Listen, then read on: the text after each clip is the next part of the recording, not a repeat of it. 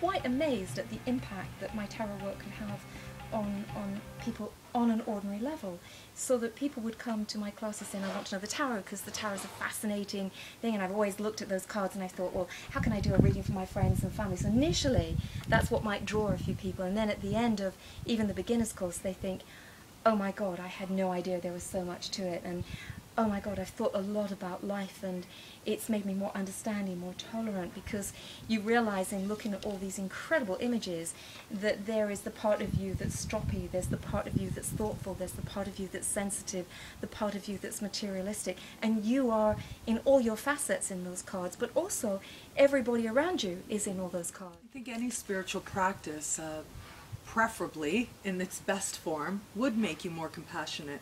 And it sounds like that's what tarot gives you, is that it allows you to emphasize your compassion. Absolutely. I think the way that I teach it in a very structured way so that you learn the very basics of the cards. But I'm also keen to develop students' understanding in an astrological capacity, a Kabbalistic capacity, psychological capacity, alchemical capacity. So there are streams. I mean, you couldn't possibly teach it all in a tarot course, but for students who really want to learn, if you learn the basics of the cards, and then you layer your understanding with courses on astrology, on the Kabbalah, on psychology, on alchemy, on all those kind of things, you will develop, and of course, life experience. You know, life experience that you cannot substitute anything for life experience, which helps you grow, understand, empathize, and explore your own personality and those of others.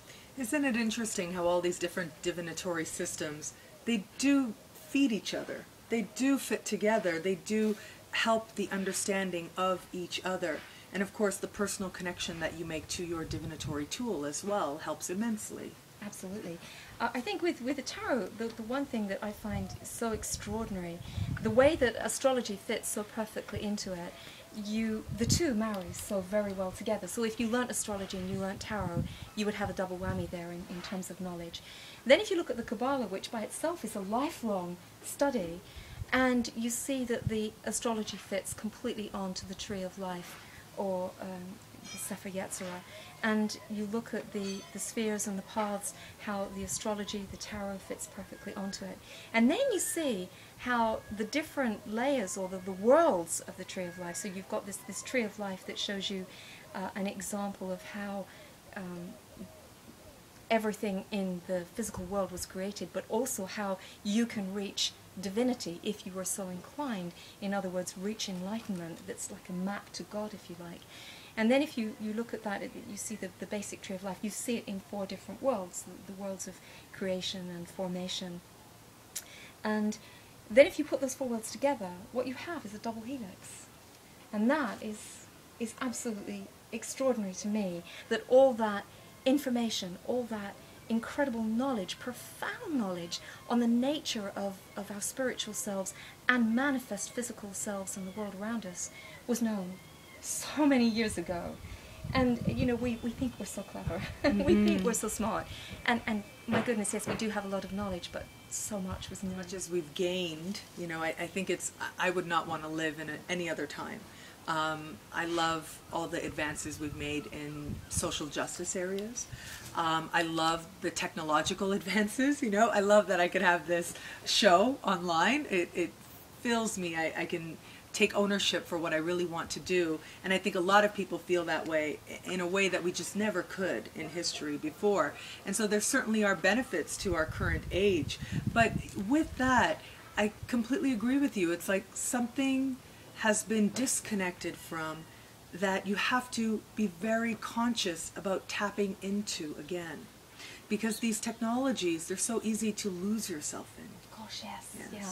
I mean, if you're studying, particularly using the internet as a tool, this explosion of knowledge that we all have access to has given us this huge evolutionary leap. And there's no doubt about it, we have made a huge evolutionary leap. And that has led to great insights, great rewards, but great trouble as well. So it's important when you're learning and using the internet as a tool that you double check the information, that you look at their references on the site, you know, to see where they're coming from, what their background is, because you can go down so many you know, paths, dead-end paths that go nowhere. But I kind of see this whole explosion of technology as part of this Aquarian age that is developing, and the Aquarian age that we are growing into now. If you look at the sign of Aquarius as independent, as free-thinking, as connecting with everyone on a more global, wider scale, as supporting the environment, as being ecologically minded, and consumed with technology, there couldn't be a better way of describing where we are now. I mean, that is our age. It's so clearly the Aquarian age. If you look at it in the tarot, the card for Aquarius, interesting enough, is the star. So the star represents this divine maiden pouring water onto the earth, very much like the sign of Aquarius. And the idea is that the maiden, the star maiden, has access to divine and cosmic understanding and knowledge, and pours that knowledge like a water onto parched earth. So if you see humanity as the parched earth that desperately needs it, and the earth itself as being parched, I mean, very literally, droughts and these weather conditions that we are having, there are either extraordinary floods, volcanic explosions, we are having extraordinary ecological crises now, and this water is being poured out to allow us to access this divine wisdom now. Prior to the star, you have the tower, and the tower represents a blinding flash of clarity that makes the tower crumble. And I see us being in sort of the tower and the star at the moment, with the governments, institutions, banks. I mean, at the moment in England we're having this horrendous hacking crisis that's having ramifications through our newspapers and our media. But the idea of the tower is that it's an outworn structure. It's been built on principles that no longer serve the people, no longer serve the self, no longer serve the wisdom. So that tower has to crumble with that flash of insight and clarity that allows us to see what is really happening. And so everything that shouldn't stand in the new age has to come down. And so people who are clinging to those structures are going to be more devastated by their losses than those who see the clarity and the wisdom in building a new one. And we see that on a personal level. On a personal level, many people are confronting change on a level that they've never experienced before. They are having to confront their own personal nightmares, demons, structures crumbling around them. We are being asked, or invited if you like, to embrace a new way of living.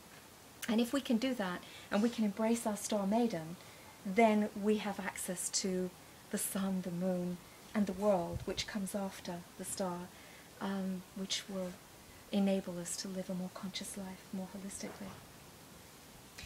That is so beautiful. Isn't it? So love yourself, love life, be happy, and learn. I can't think of anything more. They encompass everything that I believe.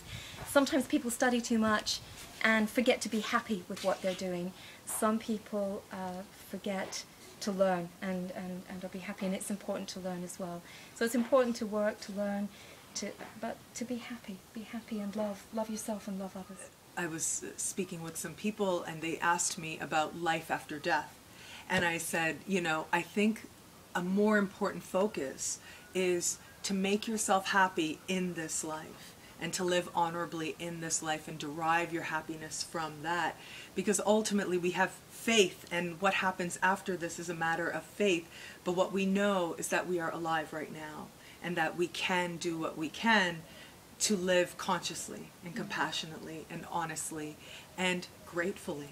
Perhaps that's part of the secret of happiness. Humility, absolutely, gratefully. My massive thanks to Suzanne Corbie, tarot reader, teacher extraordinaire, Wiccan practitioner, just an amazing person. I was so impressed as I was speaking to her about the love that radiates from her heart, the beauty that radiates from her. I really feel better for my conversation with her, and I hope that you do as well. Thank you for watching this episode. Until we connect again, take care.